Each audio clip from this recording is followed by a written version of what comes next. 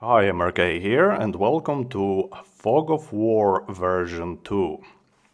Recently I uploaded a video where I talked about arrays in materials, and this video basically allows us to pass arrays of numbers and use them in materials. Then we used a custom expression to loop through those values to actually change color of our testing mesh. Then if we got it close to another mesh that was in that array, then it changed color to something else. And in that video I said that it's basically what I wanted to do with the Fog of War. The Fog of War I made previously with distance fields. And now that I finally figured out arrays in materials, I remade this Fog of War basically to use those arrays. And of course this video is related to my previous two videos, so if you want to know the whole story, then make sure to watch those videos. I'm gonna link those videos in the description. First one is of course the Fog of War using distance fields, and the second one is arrays in materials. So let's get started and see what I have cooked. This is using an upgraded version of arrays in materials, but well, we'll get to that in a moment. Let's just see how it looks first, and we'll kind of figure out how it works in a moment. So this is my simulation, and this is my fog, and as you can see, those trees and that little cylinder is captured by the fog. And well, captured is the fog is using those meshes to kind of modify itself and make holes where those meshes are. And cool thing about this is that as like distance fields, we can change mesh size, and this will update as well. So it's all working fine. We can make it larger, we can make it smaller, and just reset it to whatever we want. Same with that cylinder. Move it around, up and down. This one is actually a bit smaller, so the hole is not that big as in the tree, because you know the tree has branches and leaves, and it also affects the fog. So the hole is kind of bigger, and this is smaller. But it's of course adjustable, and you can make the hole bigger and the ratio bigger, and all that fun stuff.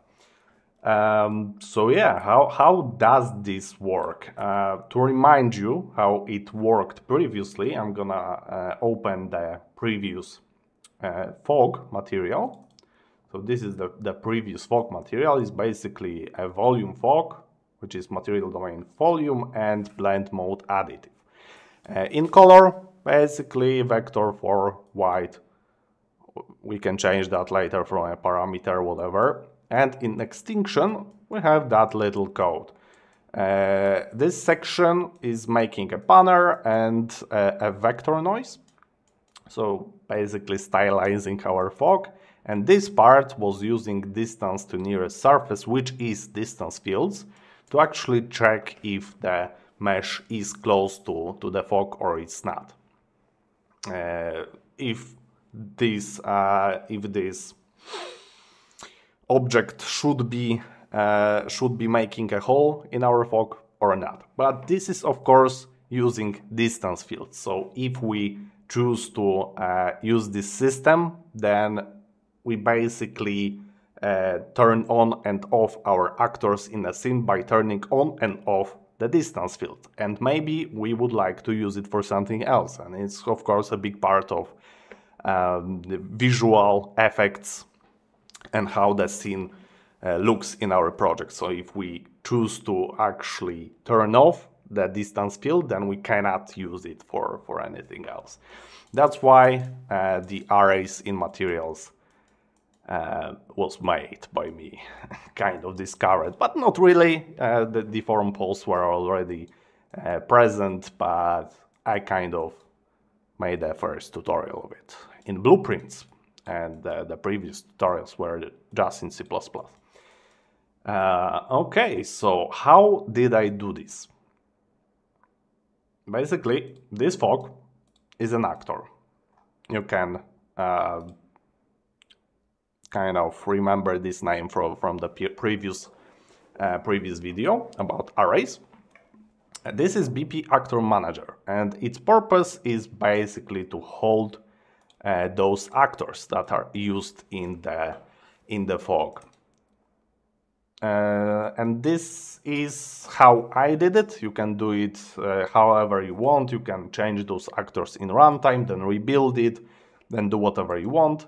And this code is pretty much copy-paste from what I did in that arrays video. Just I kind of changed this to 16F for debug purposes, but we can go to 32F again. And yeah, it still works. What I did differently from the previous video is this part. Previously it was like length +1 or plus something, but it was a mistake on my part. You just need length and plug it to width. And I chose to hook apply array to an event tick, so it's updating constantly. It's basically like 0.1 seconds interval. Second thing I changed is this node. It was previously a drawbox, but drawbox was kind of weird because I had to add +1 to this node. I don't know why, but with draw texture it's not required anymore, and it's just like, you know, if you draw to index 0, then it's drawn to index 0, and it makes much more sense. So yeah, I'm sticking to draw texture now. And the other thing different is now I am using an alpha channel. Previously I was just using location, so RGB, and it was fine, but when we wanted to use alpha channel, then it was kind of not working, and it won't work with drawbox, it will not work with drawline, with anything basically other than draw texture and probably draw material, because we have to choose a blend mode. Because if you choose opaque, then it will basically omit the alpha channel. We have to choose mask. And you might wonder why not translucent, because translucent is multiplying the RGB by A. So if we choose A times 2, then everything is multiplied by 2. So just pick masked and you're good to go. Then I get actor bounds, take vector length, plug it to alpha, and we can kind of take it out in the material. You can of course increase the ratio, maybe multiply by 2, maybe do something else, whatever you want. Is just, you know, a foundation. The rest is the same. I'm just gonna unplug the debug node. And let's go to the material. How does this look? It's very simple. This you already saw this in the arrays in materials video. You already know this code. We have locations. This texture is basically our array. We plug it to a custom material expression. We loop through those locations, and if the pixel we are trying to check is close to that location, close to one of those locations, we output 1, and if not, then we output 0. And this is the node that is working with basically a static threshold. So every object would have 500. But since we are using alpha channel, we have to kind of rewrite it a little bit and use sample color A when we are checking with the distance, because here we are just using a threshold, and yeah, we cannot really get the size from the actor itself. with that method. If we want to use the actor size, then we have to sample the alpha channel, which is this thing here. We basically sample that in a loop and check against that distance. When we plug it to lerp, plug it to extinction, and we basically good to go. And if you want to use some kind of fancy fog, then we can just plug this thing again. Exactly the same thing I used in the volume fog, because it's just stylizing the fog. Plug it to A, apply save, and we have a very nice fog stylized.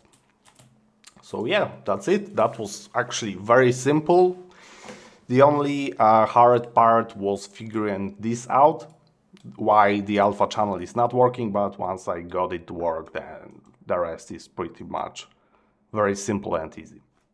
So yeah, I hope you enjoyed this video. I hope you're gonna use it in your projects, and maybe drop a link where you use that. And yeah, that's it from me. Drop a like, drop a sub, write a comment, and see you next time. Bye bye.